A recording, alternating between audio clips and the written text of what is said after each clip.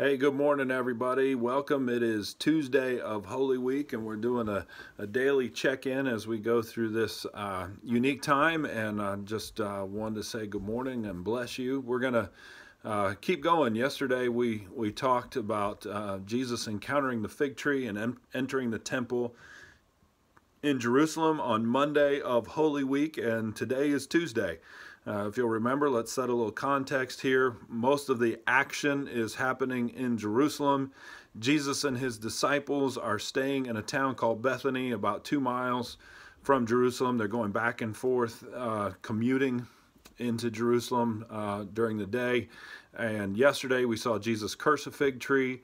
We saw him clear the temple. And today is Tuesday. Jesus and the disciples are back. Before we get started in Mark chapter 11, I want to give you a place to follow along if you have your Bible and want to read along. I just want to check in with you and see how you did yesterday.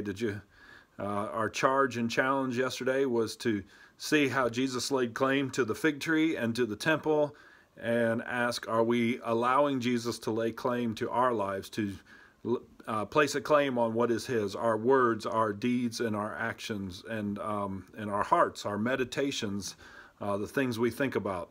How'd you do yesterday? Did you turn those things over to Jesus? Did you allow him to have your words, have your deeds, have your meditations? Well, if you didn't hit a home run yesterday, maybe you struck out, that's okay. It's Tuesday. Grace is amazing. Let's give it a good shot today.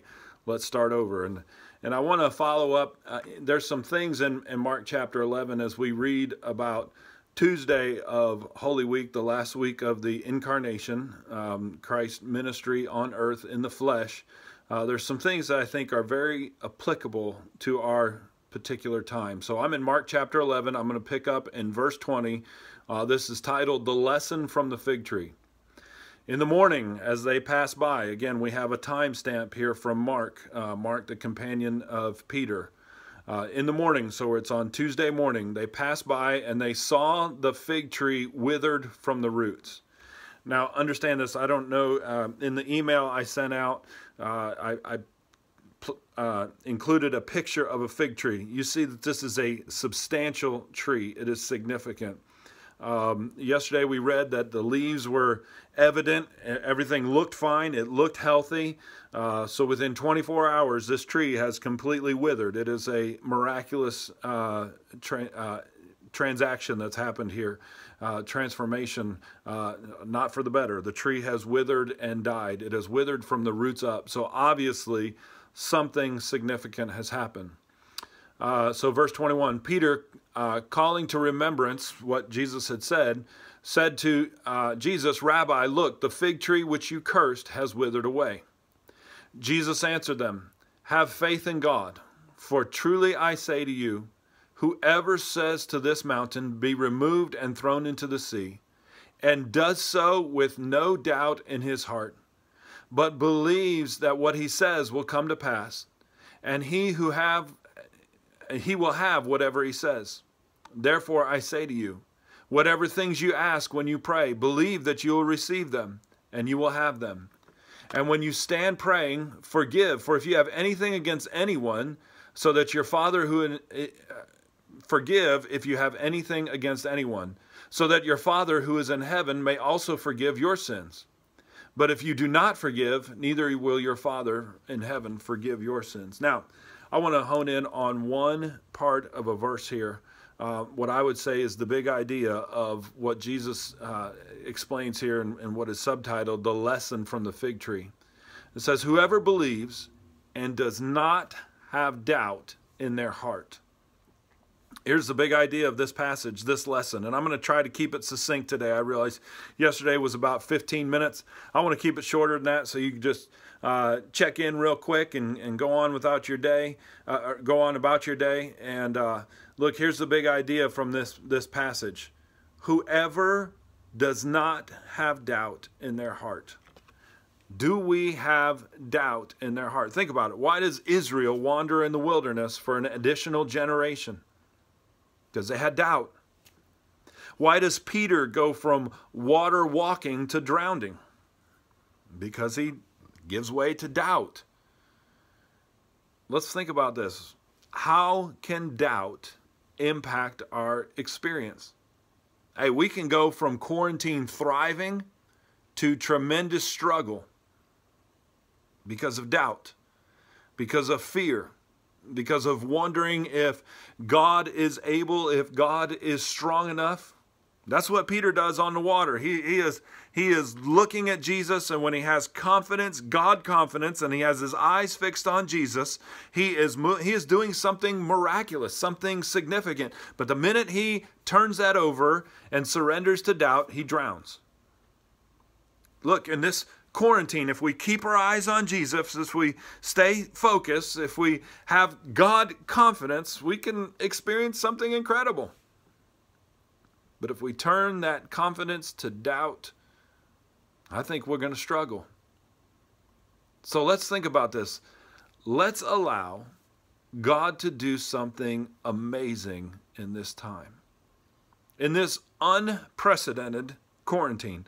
I don't know about you, but as a pastor and a basketball coach, it was just a few weeks ago in the throes of basketball season where I was burning the candle at both ends.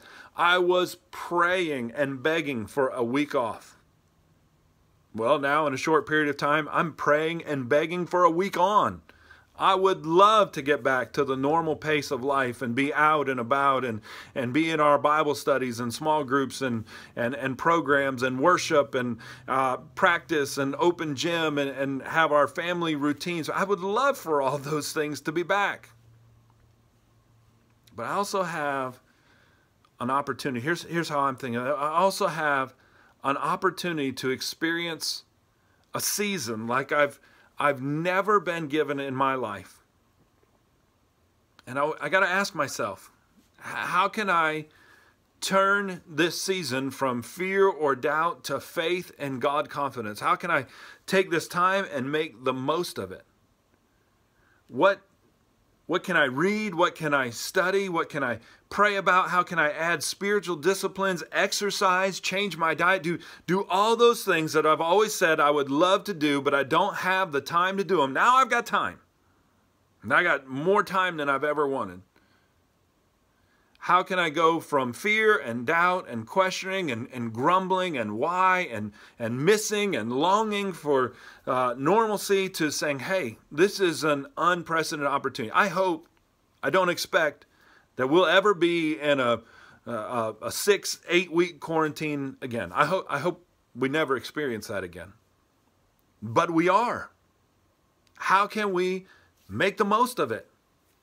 How can we thrive in this time? And if we go on to what happened later in the afternoon in Mark 11, I think it continues to tie into this.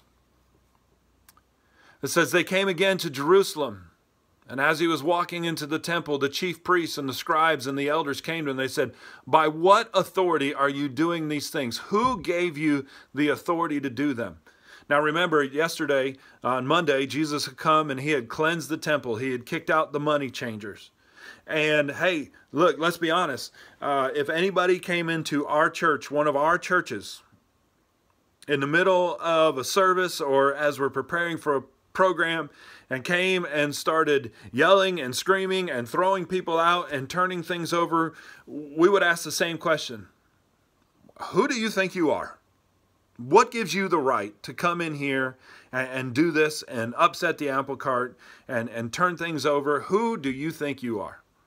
That's basically the question that the religious leaders are asking. Verse 29, Jesus answered them, I will also ask one question of you, and answer me. And then I will tell you by what authority I do these things. Was the baptism of John from heaven or from men? They debated among themselves, saying, well, if we say it came from heaven, then Jesus will say, then why didn't you believe? But if we say that the baptism of John came from men, then the people will get upset. So they answered to Jesus, we don't know. Now, I'm going to take this and apply it to our situation, but I just want to highlight here something I see.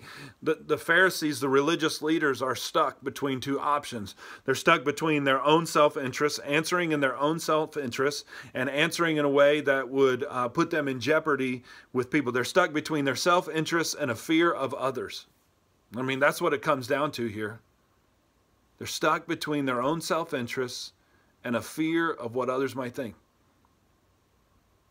And because they're stuck in that place, chasing after their own interests, but being afraid of what others might think, they don't get to the right answer. And that's a big deal. If you're a religious leader, you want to answer a religious question the right way. And they don't get there because they're frozen because of their own self-interest and the fear of others. Hey, look, let's apply this. You know, I know it's a stretch, but let's apply this to our own day and time. You know, do we have God confidence in this time to allow God to do what God wants to do in us? Or are we going to be stuck between our own self-interest and a fear of others? You know, our own self-interest, I don't know about you, but man, my sin nature is drawn to sit on the couch, watch TV, maybe, you know, goof around, play a video game, waste time, piddle on the internet, get on my phone. My self-interest is not always to be productive, to be fruitful, to say, hey, God, where do you want to take me today? And then we have the fear of others. But if we really use this time to be transformed, to be renewed, what would people say about us? What would people think? You know, if we come out of this quarantine and we're transformed and we're renewed and we're strengthened and emboldened in the Lord, you know, what would people think about me? I want to imagine if you came out of this quarantine time like a butterfly emerging from a cocoon. New life, transformation is evident. It's clear to everybody. God has done something powerful in you in this quiet time. Imagine how beautiful that would be. Friends, I hope this is encouraging. Allow Jesus to take this time captive, to lay claim to your heart, your words, your deeds, to draw you into study, reflection, spiritual disciplines, self-renewal and restoration and improvement, to be the person that you felt convicted to be, to do the things you felt convicted to do, but have always said, I don't have time to do them. We've got time. Let's offer it to the Lord for His purposes in us. Grace and peace.